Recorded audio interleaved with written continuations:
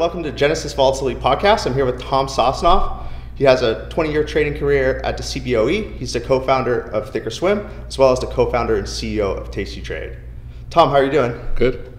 Thanks so much for coming on the podcast. It's a very exciting one for us. So I was thinking we could talk about a few things. We talk about your career at the CBOE, how you got started in trading. From there, we'll talk briefly on thinkorswim, and then we could jump into tastytrade. Sure. Nothing's off limits. Go wherever you want. Perfect. So maybe if for people who don't know you yet, how did you get started in trading? I'm a baby boomer. So when I got out of college, there were no jobs because interest rates were 20%. I got an interview in New York City on Wall Street. I was a political science major, so thought I was going to be, doing something in who knows where, in politics or whatever. But I got a job on Wall Street. I got an interview on Wall Street. They offered me a job. I took it because I had no other offers, and I've been in the business ever since. That's awesome. So last time I had heard in your bio, you started at Drexel Birmingham for about 6 months. Drexel Burnham, yeah. Drexel Burnham, and then went off to the CBOE, and were there for about 20 years. Is that right? That's right. So when you were at the CBOE, were you at the same firm the whole time, or? No, I was a prop. You were a prop. Okay. Yeah, so I was a market maker working for myself. Got it. So even on day one, or how did that start on day one? Day one, well, these guys I met at Drexel, they were like a little older and married, and they didn't really want to be at Drexel. They wanted to go off on their own and trade, but they needed somebody to go to Chicago to do the option part for them. And I was like 23, so I'm like, I'll go. They offered me some money to trade with, and I had never even been like west of the East River in New York. And so I just packed up my car and quit my job, packed up my car, and went to Chicago because the trading floor was really cool, like 1980, 1981. And as soon as I walked on, I was like, this place is great. But then they lost all their money in 30 days. Oh. They had 50 grand. They lost it all. And I hadn't even made a trade. I made one little tiny trade. I think I was up $18. And they lost all their money. So now I was in Chicago, no money and no job, and I had to figure it out. Interesting. So, okay. So you're I raised some money. Yes. Back then people would like take a shot with like young kids, like they take a shot. Some guy took a shot with me. So another guy on the floor who's already a trader says, okay, I see potential in you. Here's some money. I don't even know if he saw potential. I think at that time they're just like, they're making so much money, like some people are making so much money, they're like, fine, fuck it, I'll take a shot. That's all. That makes sense. And then you say, you're doing market making. Yeah. Also, I'm sure you're doing some directional bets sometimes. Is it one of those things where it's a little bit mixed of the two? I was a pure market maker. So on the CBOE, you either were a market maker or a broker. You couldn't be both. Got it. You had to either represent a customer or represent yourself. So I was a market maker for 20 years. I traded the S&P 100 primarily for 20 years. I took a lot of shots. Yeah, that makes a lot of sense.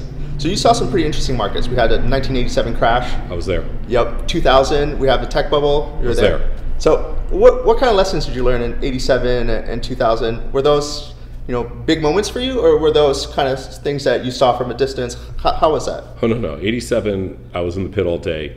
I was like one of the only 20, 30 people that lasted to the end of the day. It was scary. It was really scary. We were scared shitless in 1987. Lots of stories. I made money that day, but not enough to make it worthwhile. And I wasn't really sure what was going on, and I wasn't sure what to do. I wasn't scared. It was a weird day.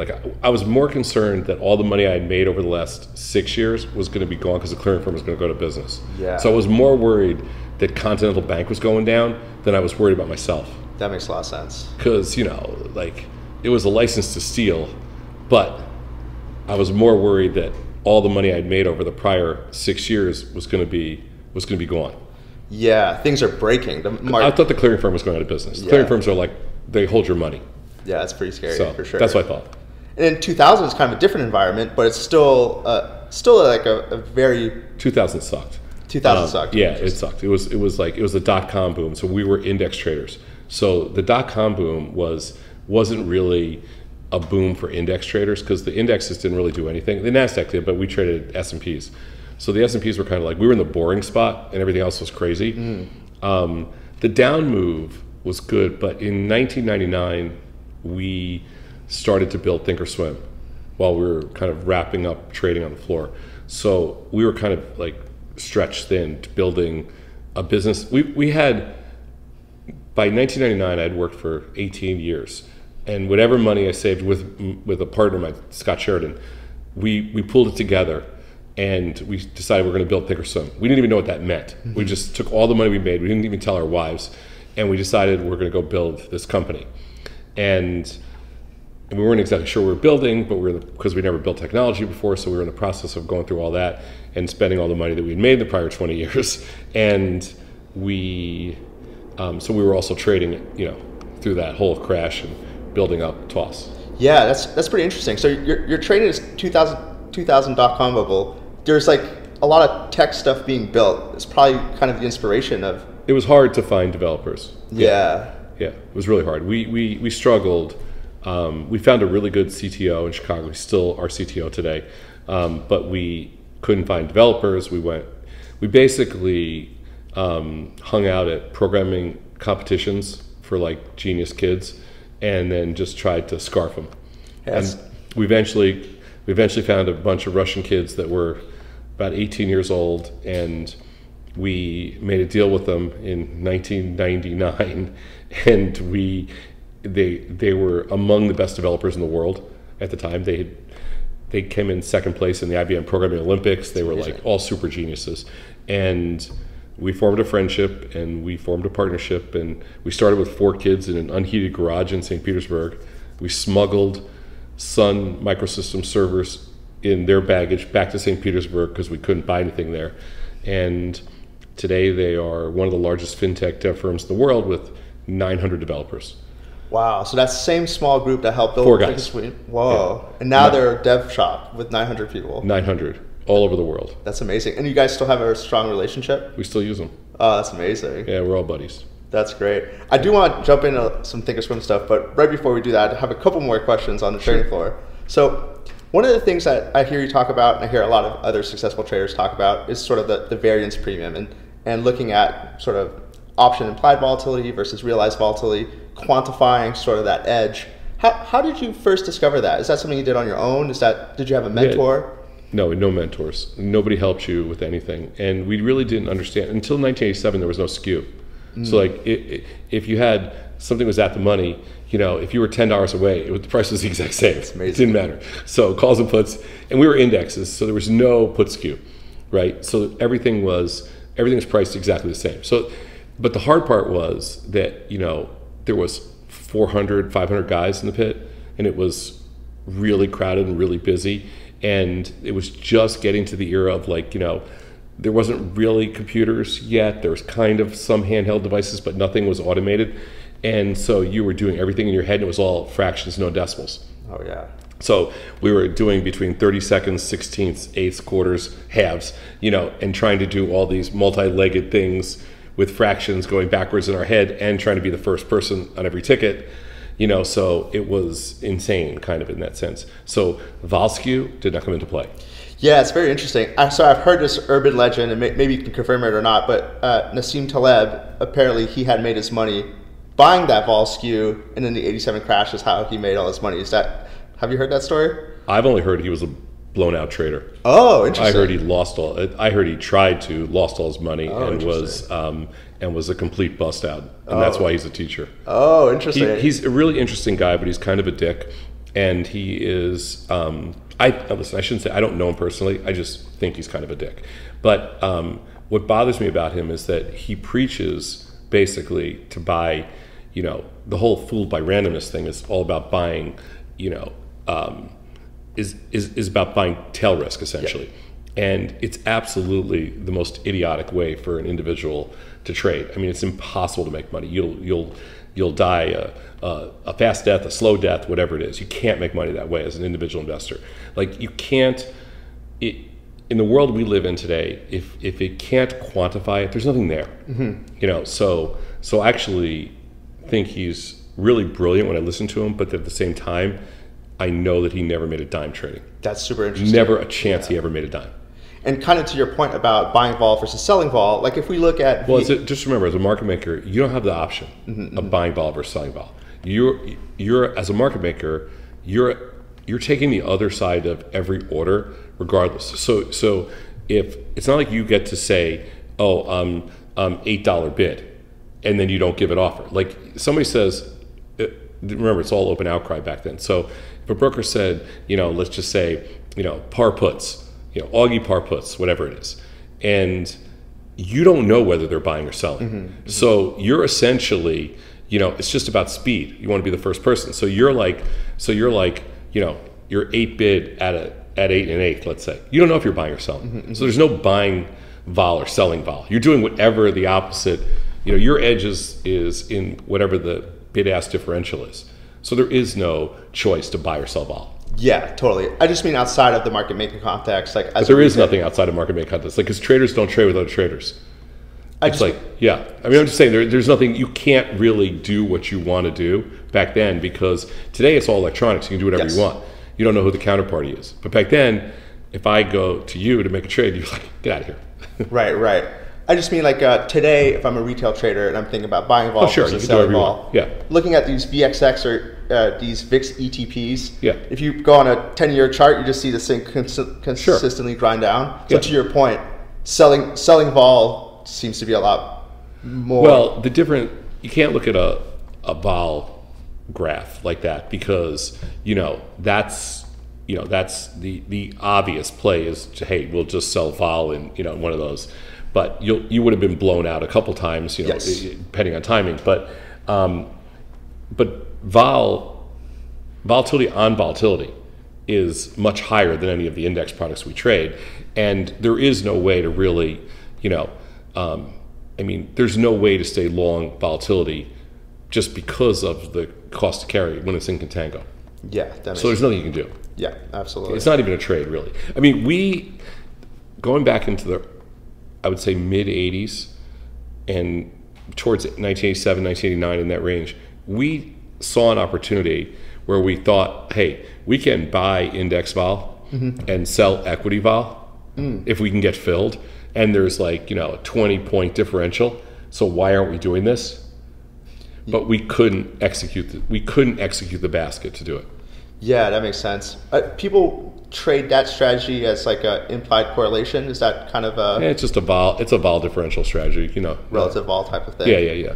Got it. Very cool. And then kind of just a couple more topics here. So one of the things that you guys had going on as a program at thinkorswim is you could close out your positions for a nickel commission free. Yeah. And so this is a question that people will ask: is that tail risk nowadays, when there's skew priced in, theoretically that's sort of the most expensive vol. Why isn't it a strategy just to sell those tinies? Why is it good practice to close out that nickel risk? Well, first of all, they never come in until the end because nobody can afford to sell them. So they don't come in. So they're always a nickel. Or they're always. And what we wanted people to do was, one, take off some of that. Listen, when we did it, there was nothing like that. So we were sitting around one day and we were all bullshitting. We said, hey, you know what? Let's do something nobody else has done. Let's let you buy back anything you want for a nickel. Remember, option commissions at that time were like $2.95 or $1.50, whatever, with a ticket charge. No ticket charge, a nickel, you can buy back anything you want. And that way, you don't have to hold junky options. Yeah. So people love that.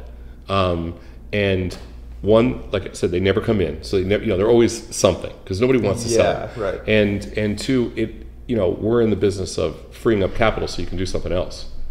That was the whole reason. That makes sense. Yeah. It's like not an efficient use to hold on. No, and there's actually no math. The interesting thing is 10 years later, we did all the research, started doing all the research at Tasty on that, and there is no math model that supports that as an optimal approach. Interesting. Cool. And one last question sort of on this trading career. So, spending 20 years at the CBOE, that's a long career. So what would you say is like your biggest strength that helped you be a successful trader on the floor? Well, there are no floors anymore. Okay, so just it really doesn't exist. There is still a small little CBOE floor, but it's tiny. But back then, everybody was almost the exact same personality. Like it wasn't like you were any different than the person sitting next to you or than that next. It was just a bunch of misfits that were, some were really smart, some were incredibly stupid, some were incredibly obnoxious, some were really nice, but in the end, it was a bunch of misfit alpha males that, that basically figured out how to survive. And you got to remember that 95% of the people that came through there didn't, it was a revolving door, but the survivors all lasted forever because you figured it out. And so I think it's just more of, a survival kind of, it's almost a survival instinct, or you figure out how to survive in that business. Yeah. And I got lucky. I figured it out early in my career. Yeah, that makes sense. Okay, so then now it's 1999. You're building thinkorswim. Yeah. You got a team in St. Petersburg that's helping you. Well, yeah, we were small in Chicago. We started the firm with 7 guys. 7 guys. Okay. Yeah. And how many people when you exited thinkorswim? 500. 500. Whoa. So one of the things that I've learned myself as a trader versus sort of a business owner is a different mindset. So in trading, I feel like I'm very rewarded for being patient, picking spots. In the business world, I'm either like dying or I'm moving forward. Is there a difference in mindset that you have found building thinkorswim versus being a trader? Well, it's obviously it's a different domain, but the foundation of all successes is always about taking as much risk as you can in some being able to assess it probabilistically, and then taking as much risk as you can every chance you get. So one of the reasons we were successful, we built $2 billion companies in over a 20-year period. That's pretty hard to do. And one of the reasons we were able to do it is we just took a ridiculous amount of risk, but not like insane risk, but just we took a lot of risk when we felt that it was a good play. Probabilistically, which is hard to explain, but you have to be able to assess that. And the other piece that I think is the key to really good entrepreneurship or business success is you have to make ridiculously fast decisions. Whether or not you're right or wrong doesn't matter. Just make the quickest decision. The person that makes the quickest decision is always the most successful. That's interesting. Is that like grabbing market share, being fast in the market? Like, why is that? It's always quick decision making because anytime you delay, somebody else is going to kind of grab the opportunity. And we found that every chance we had to take risk, we took it. And every decision that we could possibly make that pointed us to take more risk, we took it. And we were completely the opposite of risk aversion or anything like that. And we did it it was totally intentional because we just believed that fast decision making from our floor trading days was the key to success. Yeah, that makes sense. Risk pays. I like that. So how did thinkorswim end up being bought by TD-Ameritrade? What was that sort of transition? So there was a market meltdown. So actually, we sold thinkorswim first. We merged with a company that was public called InvestTools in 2006 or something. So we kind of sold it for $400 million, or something like that. But then we got it back because we kind of shut down InvestTools and then took thinkorswim back as the primary. And then during the meltdown of 2008, 2009, they hit all the financial stocks pretty bad. They crushed them. Our stock went from $15 down to $6, whatever, just like all the other financial stocks. And yet our business was going up. And so there were 3 companies bidding for us in the middle of the financial crisis. And Scott and I lost control of the board because we don't want to sell, but we lost control of the board because we just didn't have enough shares between the two of us because of dilution, the prior sale and stuff. So we were the largest shareholders, but we didn't control the board anymore. So we didn't fight it, and we had 3 cash bids, or 3 bids for the company, all from big companies, and we chose TD-Ameritrade because we thought their stock was the cheapest at the time, and we wanted their stock. I see. So a good story is the Ricketts. So I don't know if you know, the Ricketts tried. No. Joe Ricketts was the guy that started TD-Ameritrade. Okay. Tom Ricketts now runs the Cubs. But at the time, the Ricketts kids wanted to buy the Cubs. But Joe, who's the father, was the largest shareholder at TD and wanted to buy thinkorswim. But the Ricketts needed cash to buy the Cubs from the Tribune. TD-Ameritrade had they wanted to do the deal all in cash, but we wanted all stock. So we were arguing over how to do the deal. So ended up, Cubs needed cash to buy the Cubs. So they sold stock to TD. TD gave the stock to us. So we did a three-way trade between the Cubs, thinkorswim, and TD-Ameritrade. So we ended up selling thinkorswim to TD-Ameritrade for part cash, part stock. We got what we wanted. They got what they wanted. We got the cheap stock, and then I stayed on for 2 years, and I went to the CEO of TD-Ameritrade after 2 years, and I was friends with him. We're still friends today. And I was like, his name is Fred. And I was like, Fred, man, I like, I like everything about this company. I love you. We're good buddies, but I can't work here. It's not my thing. I want to start another company. He goes, what do you want to do? I said, I want to do I want to build a financial media company to compete with CNBC and Bloomberg and whatever. And he goes, and I go, so I want you to let me out of my contract, and if you want to be partners with me, I'll let TD be partners. So he said, done. I'll let you out. We'll be partners. They'll put up some money. I put up some money. We matched in the middle. It's like $20 million, and then we built Tasty.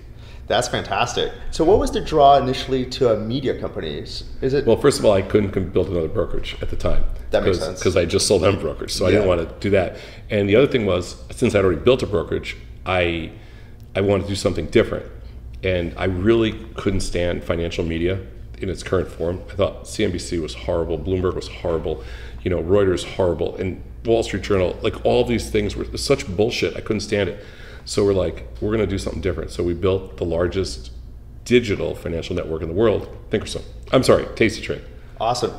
I just want to touch on that a little bit more. So when you say that these financial media, you didn't like them, you thought they were BS, what stuck out to you as BS? Just for listeners who are kind of new, they can sniff it out. It's mostly, it's not, it's the message they give. I honestly don't care. It's all guests giving their opinion. I see. And it's hosts giving their opinion. I don't care what somebody's, you're a trader, somebody's opinion is meaninless. Mm-hmm. It's just a stupid opinion. It doesn't mean anything. It actually doesn't help you get better at trading or make you money or build wealth or teach you anything. It's just an opinion. And listening to one opinion after the next opinion, that's not content to me. So we decided we're going to build a think tank and deliver quantitative, strategic content, all from data scientists and physicists, and mathematicians, and no news, no technical analysis, no guess. And everybody said we're insane, and we pulled it off. Yeah, I see what you mean. So it's I look at Jim Cramer, he gives me his opinion on stocks. I go to your channel, you explain to me jump diffusion models. Yeah. Yeah, that makes a lot of sense. It's concrete skill. We knew we were going for a tiny, we knew we were going after this little niche marketplace. We were not under some crazy idea that we were going to capture the whole world. But we also know that our customers and our marketplace is infinitely more valuable than anything else out there. And so we just didn't know if we could pull off, we're 11 years into Tasty. Well, we just sold the company for $1.1 billion. So we just sold it, but we're still there. But we didn't know if it would work, and we didn't know that we'd still be doing the same thing 11 years later. We hired comedians, we had this grand plan, all this crap. We thought we had this crazy ideas, but you figure it all out. Yeah, well, congrats on selling, but also you have this cult following at Tasty. And is that because, listeners learn from you and now there's this connection? It's also pretty genuine. We're, we've built relationships with hundreds of thousands of people, and it's pretty genuine. I still answer, basically my whole life is just answering customer emails. That's my entire life. Yeah. You could say that's kind of depressing, but the other side to it is it's kind of cool. And, we build all our own technology. We build crazy amount of technology. We build most of it in-house in Chicago. We build some overseas. But, we buy and sell companies. We do all this stuff. It's fun. I only do things that are fun. And Tasty is really fun. Awesome. So so at first you couldn't start a brokerage because you didn't want to compete. When were you able to make that transition to have your So it's a good story. So we started Tasty, and then tastytrade. 2011 we launched it. We started like 2010, but then we finally launched it in summer of 2011. And we cut a deal with TD because they were an investor. We tried a bunch of different things. Then we cut a deal with them. It was a 5-year deal. And the deal said, we'll send you the customers that we get at Tasty, and you'll pay us X amount of money. And we were both happy. We had a profitable model. We were making money from day one. Everything was great. When the 5 years came up, we went back to TD and we said, you know, what do you want to do? And they were like, we want to buy you guys. So they offered us $200 million for Tasty. And we're like, all right, if you guys are offering us like $200 million for this thing we built, then we must be worth triple that. Like, that's just something that went through our heads. So we sat around. Now, we had the same team, myself, Scott, Christy Ross, Woody Ma. There's the same team that built thinkorswim. So we're all been together now for 17, 18 years.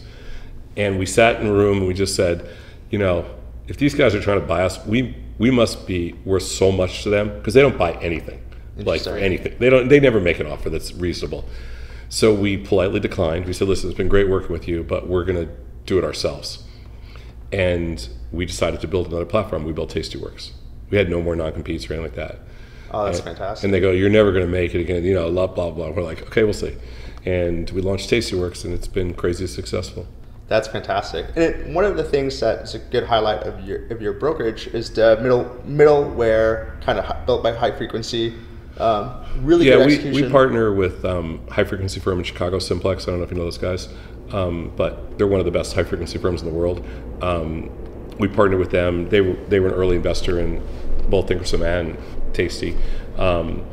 We started with their middleware piece, our front end, our back end, their middleware, and we've since kind of, you know, we've grown out of it, but we have pretty much the only high frequency platform, and it's really stable. We've had like virtually zero downtime in 5 years. Nice. So we've built this fast, stable platform that supports any strategy and any product. It's kind of cool. Yeah, that's very cool. I'm wondering if you could comment, just, you know, in the retail world, there's this new pay for order flow model, and people can do, you know, no commissions for trades. Now, I know you guys have Dough, which is kind of like the Robinhood competitor. We essentially shut Dough down. We're going to relaunch it, but it's going to look very different. Oh, interesting. Yes. And can you comment on that real quick? So we are going after Robinhood and Webull and all the free apps, but next year. Awesome. And is that going to be a similar sort of pay for order flow model, or how? When you say pay for order flow, so you mean we're gonna collect money from order flow? So like Citadel pays for client order flow of Robinhood, and now Robinhood offers commission-free trades. Well, the fact that they offer commission-free trades, you know, that doesn't mean anything to me, because everybody routes orders the same way. So there is no such thing. Like when you say pay for order flow, there is nobody that doesn't get paid for order flow. Everything except futures orders is paid for. There is no firm, whether it's Fidelity, E-Trade, Ameritrade, Schwab, it doesn't matter who the firm is. Interactive brokers, everybody gets paid for order flow. There is nobody that doesn't, because it's the only way you can basically route orders. The exchanges, you got to understand how order flow works. The exchanges are incompetent, flat out. The exchanges, by the nature of their technology and their legacy technology and the way they operate, they are not capable of making efficient markets. They're just not capable of handling the order flow. They're not capable of making efficient markets. So what happens is all these high frequency firms step in between. The payment game is essentially, since we get paid for order flow, we're able to create a competitive market in basically 3 to 5 milliseconds. So we're able to create this competitive marketplace among all our liquidity providers. We're able to reduce the cost to our customers. We're able to improve the quality of our fills dramatically, and we have also firms that will answer to us if there's a bad fill. So all those things are impossible on the exchange level. And then we let them take all the bad orders, we let them route everything to the different exchanges, we let them figure out where they want the flow to go. It's clean, it's 100 times more efficient, the system works amazing, and I don't think they'll ever change it. If anything, I expect payment to go significantly higher. I hope that they start to offer payment on the futures business too, and eventually it'll be in the crypto business and everything else. Yeah, okay, that's interesting. The system works with payment. The system without payment does not work. Yeah, okay. And so maybe you just can touch on this because I'm not sure I completely understand. So for like Robinhood's execution versus Tasty's execution, where is the difference? Is it just the infrastructure, like how it's built, the fact that you built it with Simplex? Is that the main difference? Yeah, forget about the Simplex thing. That's just that's already that's already embedded in the thing. There's no difference, and I'm saying this on a general level. There's no difference between how any firm in the entire industry that has, at least it's been built in the last 20 years or something, but there's no difference on how any firm routes orders. Every firm, like if we route an order to Citadel and Robinhood routes an order to Citadel or TD routes an order to Citadel, it's all the same. Now, the firms, they technically can require, like we will monitor, like I don't know how closely firms like Robinhood will monitor what Citadel does or how closely they'll monitor what some other high frequency market making firm does. We monitor the fill rates, we monitor the fill prices, we monitor everything. If we think one firm is a little bit wide or not doing as well as they should, we let them know and we flip to another firm. And we just flip the best order execution engine. I don't know how closely Robinhood follows that stuff. I don't know anything about their order routing mechanisms, but generally speaking, there is no difference in any firm except speed. So the difference at Tasty is we're faster. But there's absolutely no difference in the way we route orders to the way anybody else routes orders, and every firm does it the same way. That makes sense. So just last point before we move on from this. When you say we're faster, why is it that you're faster? Just newer. Just newer. Just better tech? Better tech. Got it. That's it. Okay, perfect. Newer, better tech. Less legacy technology clogging up the middleware piece. That makes sense. I see. Cool. Now, one of the things that I really like about your platform is you and your media company is you advocate for people basically trading their own funds or being custodians and not being passive investors. Sure. Where did that philosophy come from? And it's been our philosophy from the day we got in this business. We have been advocates for the do-it-yourself investor, for the self-directed investor from day one. We have been the most vocal firm in the world with respect to managing your own money. And here, the problem is that there is nowhere in life would anybody ever say to you, you know what, you should be passive. Like there's no part of your life where you really want to be passive. And yet when it comes to investing, we tell people, yeah, you should be passive. We want you to be crazy successful, we want you to do all this crazy stuff, but we want you to be passive. Who wants you to be passive? The problem I have with passive investing is you learn nothing. You close your eyes when you're 24, 25 years old and you wake up one day and you're 55 and you're like, where the fuck did my life go? And I don't know anything. And I didn't learn anything in the process. I gave my money to some idiot broker at Merrill Lynch or something like that. And you know what? 30 years later, I got a little more than I started with. He got 40% of it, but the firm got 40% of it. I got like something, but who cares? I didn't learn anything. I don't know anything. Now I'm 55 and I don't want to take as much risk. Like I encourage everybody who's 22, 21, 20, like we're building new technology now, which is all for just to get people to speculate. Because everybody should risk everything they've got at 20, 21, 22, 25. Who cares? Yeah, it's the time to take risks. Sure, of course. And now, to me, that makes a lot of sense because I'm a trader and I love trading, so that resonates with me. Now, what about someone who's not obsessed with trading? Can they still do it? Sure. They can still be successful? Because it doesn't matter if you're successful. It doesn't matter if you lose everything. Because what happens is when you go through a process of assessing risk and taking risk, and if you believe in, like I'm an efficient market theorist, efficient market person. So I believe markets are always fair. So nobody has any edge. And if you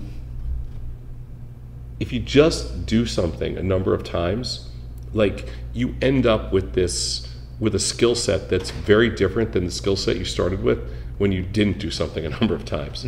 Like anybody does something in some form of repetitive fashion, just does something, you improve the speed at which your brain makes decisions, which will help you in everything else you do. So I don't care about, somebody opens an account with, $2,000 and is 22 years old and loses all their money and is totally bummed out. Who cares?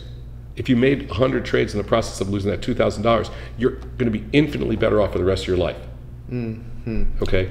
And or you would have just gone to Vegas and blown $2,000 anyway. So who cares? But your brain is going to work so much differently. Like 10 decisions changes the way your brain operates and the speed at which your brain operates to almost an exponential number. If you make thousands of decisions, it puts you in a different level. It's like really great athletes, like really great quarterbacks and really great athletes aren't physically that much different. You know, like the Tom Brady's of the world, they're not physically, or the Peyton Mannings weren't that much. They weren't physically gifted. Their brains just work faster, and that's why they are great. You know, that's why they're superstars. Some people are physically gifted, like the Michael Jordans of the world, but they're few and far between. So I guess what someone might use as a counter argument is that, you know, there's only 24 hours in a day. If I'm spending my time trading, you know, maybe I could get that same experience being an entrepreneur. Maybe you can get that same experience. Maybe you can kick flipping Who cares? rails. So you're just saying, like, take the risk on anything in life. Sure. It's more of a do whatever philosophy. turns you on. Do whatever you're passionate about. I don't care.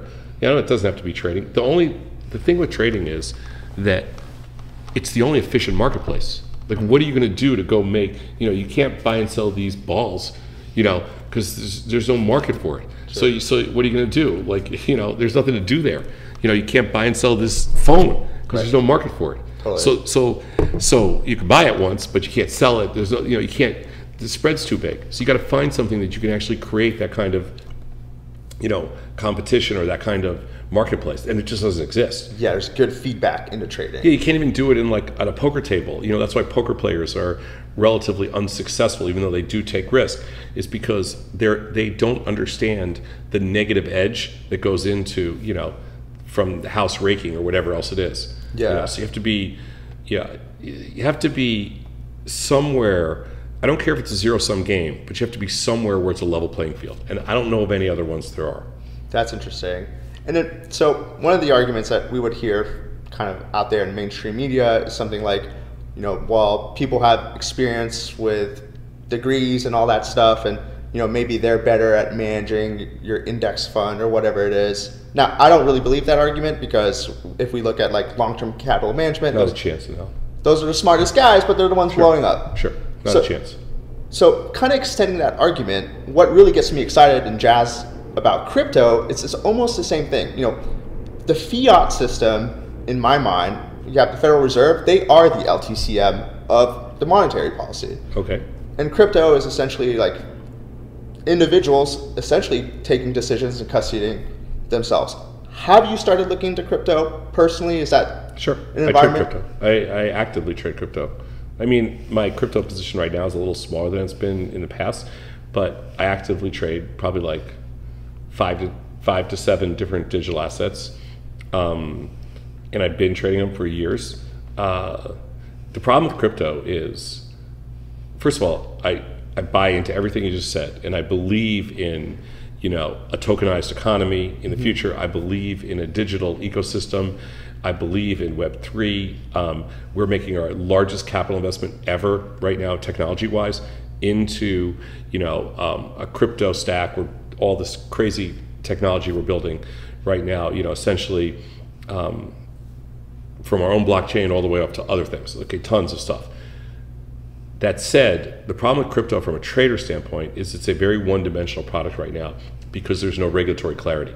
And until there's regulatory clarity in the US, it's never going to be a viable product.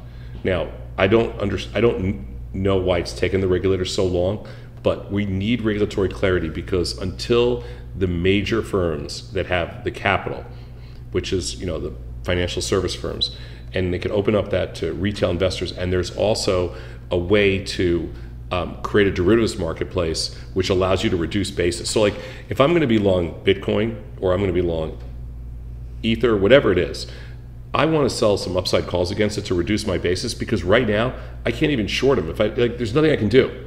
Like, I can't buy one and sell the other. I can't. Who cares what the vol is? You know, there's nothing to do. You know, the option marketplace just doesn't trade, and it's not an efficient, capital efficient marketplace when you have to pay cash for something. So right now we're in a cash only market with no shorting and no derivatives. It's a shitty marketplace for customers. All it is right now is just a place where you can learn how to, you know, buy something, and when it goes down you can buy more. When it goes up you can sell a little bit out. That's all you can do. And again, it's from a brokerage standpoint, from us, there's no leverage, so there's no borrowing, there's no money in it because nobody can really trade it. There's no derivatives. It's capital inefficient. We offer it as we want you to come because we want to offer everything in one place. But right now, it's an inefficient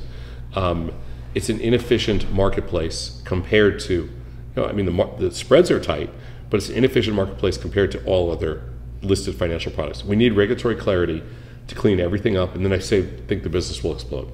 Yeah, that makes sense. And I think your perspective makes a lot of sense here in the U.S. I think globally, we have awesome exchanges like Derivs. We have but globally futures. It doesn't matter because the world, and I don't want to sound ethnocentric or anything like that, but global doesn't make a damn, if you don't, 80% of everything that's traded globally is traded here in the U.S. If you don't have it in the U.S. marketplace where it's the deepest pool of liquidity, it doesn't make a damn bit of difference. Like, that's the problem. If you don't have U.S. regulators doing it, everybody else holds off. Like, so most marketplaces around the world, nobody's gone there yet. Yeah, to your point, world reserve currency, U.S. dollar, most cryptos priced in U.S. dollars. I get that point for sure. So kind of what we're seeing here at GVol, we look at DeFi markets, we look at some of the listed options markets like Derivs. We see some pretty interesting stuff going on in the DeFi option space. Is there anything in DeFi? I know that's nascent. I know that's wide. I know that's for the most part unlevered. Is there anything that you find interesting in that space? We're really limited because we're highly regulated. So by CFTC, by FINRA, SEC. So there's a lot of things that we find interesting. There's very little we can actually do because we can't cross that line, nor do we want to draw attention. We don't make enough money from it for it to be worth our while to even take that chance. Right. So like, risk is a cool thing, but you can't do things that don't make any sense. Like, you can't bring the regulators into your conference room, say, what are you guys doing? So we're very careful about playing by the rules, and we're really limited as to what we can do. Now, the good part about that is we didn't get caught in any of this mess. We didn't lose anything on any of these companies that have collapsed. We haven't, even started to offer staking yet, even though we will. And so we've been very careful about, what we offer, what we can offer. Do we see the potential? Sure. We've talked to lots of firms that make markets in Bitcoin derivatives, but we can't go there yet. That makes a lot of sense. Cool. Yeah. So just wrapping up here, I think a couple fun questions to close out. So question number one, what is your favorite Chicago neighborhood? Well, I actually live in the same neighborhood that you're filming this thing. So, I guess this is my favorite neighborhood. I would think where you live is your favorite, I think. Love it. Awesome. And then this is Ravenswood for whoever's wondering. And then is the Sosnoff family all options traders?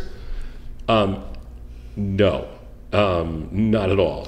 My mom was an art teacher. My father was a civil rights attorney. My sisters and brothers are lawyers.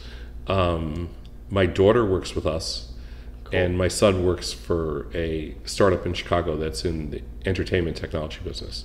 So no, it's just my daughter, but she's not really a trader. She's a compliance officer. Cool. But we're in the business, we work together, which is great. Awesome. And then last question here, outside of trading, what do you do for fun? What is kind of the... So I am hobbyless. I have a life, but it's, I don't really do anything. I'm literally hobbyless. But I have a pretty full life. I'm kind of a workaholic, so all I do is really work. But I travel a ton for work. We do shows all over the country. We're always promoting our products and our businesses, and I like that. That's part of my life. And I'm pretty busy, so I stay busy. And I'm at the point in my life where, like I said, I only do things that are fun for me. Yeah. So that's kind of my hobby. Cool. I guess. Love it. Well, Tom, thank you so much for joining the podcast. Everyone, thank you for tuning in to the GVol podcast. Thanks again. Thanks.